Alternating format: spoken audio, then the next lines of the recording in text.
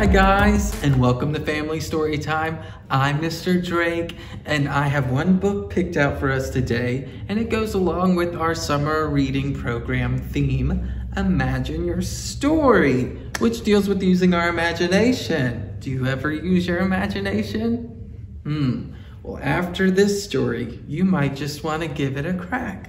Alrighty, let's just jump into the story.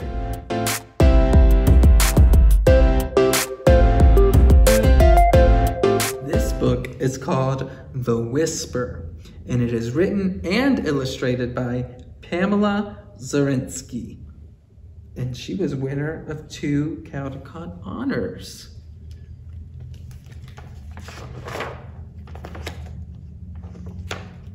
The Whisper. There once was a little girl who loved stories. She loved how the words and pictures took her to new and secret places that existed in a world all on her own. The characters became her friends, and quite often she grew to love them. One afternoon, while waiting for school to be dismissed, the little girl noticed a mysterious book perched high on a single shelf. "What's that book?" she asked her teacher.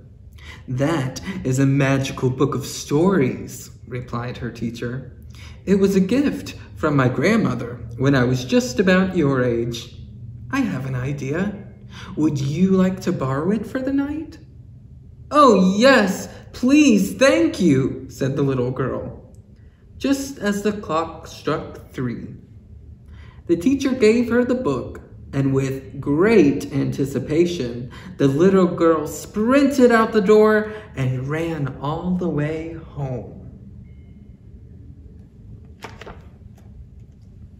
Oh, what's happening to her book? It looks like there might be some magic involved. Once home, the little girl greeted her dog and ate supper, and when she was just about to burst with excitement, she escaped to her room to read. The little girl opened the book and began turning through the pages one by one. Each picture was more beautiful and curious than the next. By the time she arrived at the very last page, she could scarcely see, for her eyes were filled with tears.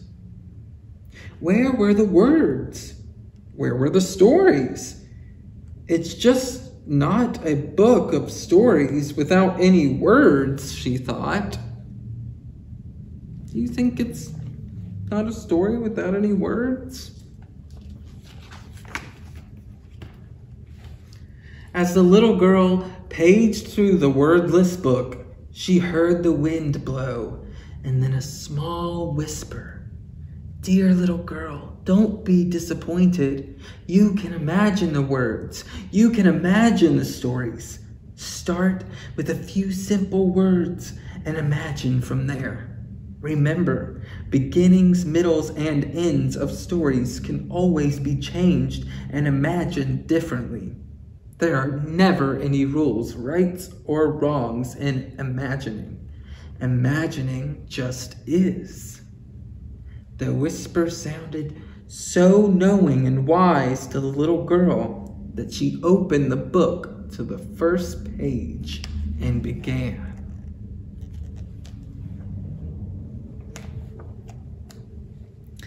At first, it felt difficult to imagine a story, so she looked harder at the picture.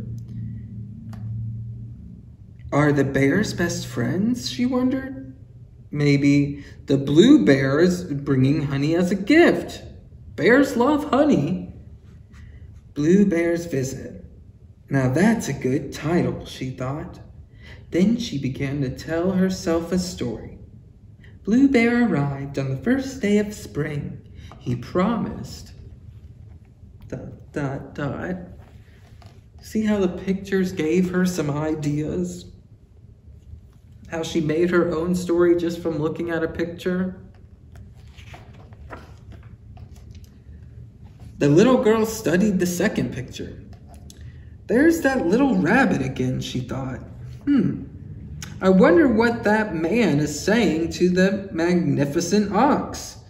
I know the secret. Mr. Ox, you must please promise not to tell anyone, but we need your help. Last week, ... Oh, it sounds like she has already started 2 different stories. The words began to come more and more easily to the little girl. Then the words grew into sentences, and sentences became stories. This one's called The Quest. Their 100-mile journey began in a sturdy wooden boat. Are we there yet? Asked Rabbit. In another 2 days and 1 night, replied Lion. Oh, that's a very long time. I forgot. Please remind me again. Where are we going? Asked the rabbit. You see how her stories are getting a little longer? Her characters are talking to each other. Oh, here's another story. Tiger's prayer. All the creatures of the land, near and far, would be coming, and participations were being made. The clown in the pointed hat would play music on his accordion. The wind horse would jump through hoops. Tea would be served exactly at noon, for Tiger had something important to say. Wow, those are kind of some wacky stories. Some of them might not even make sense to other people, but they do make sense to the storyteller. The birthday party. And instructed, we arrived at it exactly 3:33.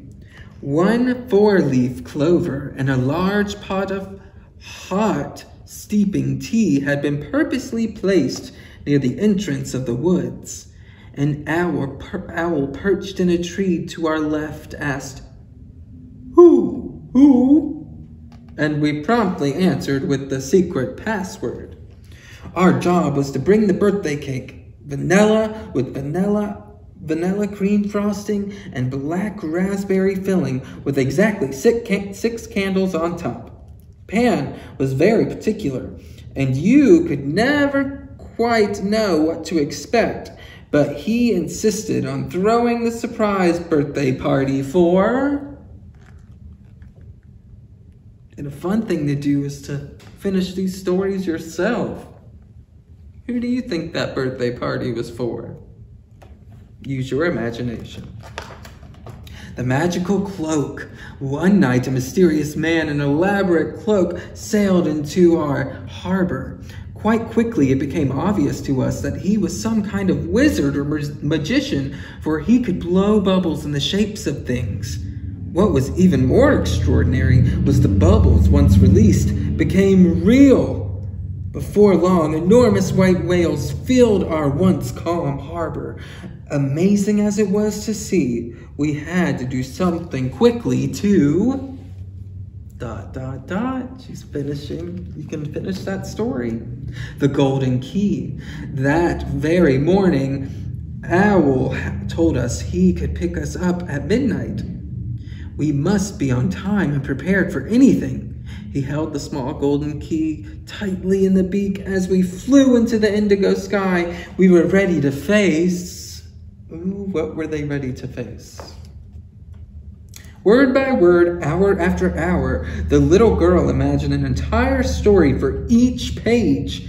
And when the moon was full and bright, she grew sleepy and drifted off into a dream world woven out of the threads of the pictures and the stories she had imagined. All those stories just from one picture each. When she woke, the little girl felt graceful for the small, knowing whisper. Already she missed her new friends, the ox, the owl, and the tiger. She yearned to open the book once again, but the sun was up over the horizon, and the birds were already fluttering about, chirping their morning songs. She did not want to be late for school, so she tied herself scooped up the book, and she rushed out the door. Along the path, she met a fox holding a curiously round package. Now, have you guys been seeing this fox throughout? He's been sneaking around on every page. "Excuse me, little girl," said the fox. "I believe I have the words to your book. I saw them spill away, and because I'm very clever kind of fox, I caught them in my net just before they drifted too far off." "Oh, thank you," replied the little girl, feeling a bit confused. "Now, please, before you leave, could I bother you for a small favor?" asked the fox. "Why, of course," answered the little girl. So those were those words at the beginning. Remember those words flying out of the book as she walked? That's why there were no words left to read when she got home. The fox thanked... Oh, you see how she's helping him? She helped him get those grapes. The fox thanked the little girl, and the little girl thanked the fox, and she gathered the book and the bundle of words and hurried down the path toward school once again.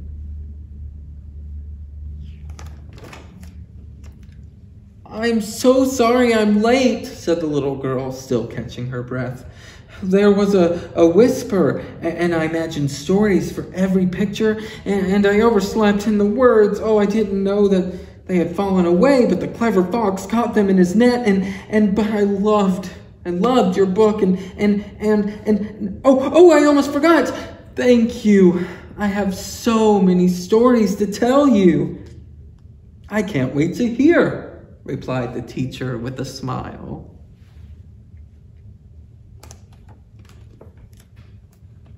And here we go. This is how she rewrote a classic story, The Fox and the Grapes. A famished fox saw some clusters of ripe black grapes hanging from a vine.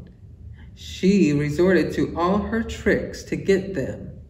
And here's where we change the ending. But this fox is of the very clever kind, so she imagined her story differently. And the grapes tasted ever so sweet. The end. Just like how she imagined her story, you can imagine a story or reimagine a story you already know. All you have to do is keep your mind open and maybe look at a beautiful picture. I hope you guys have a beautiful day. Bye, guys.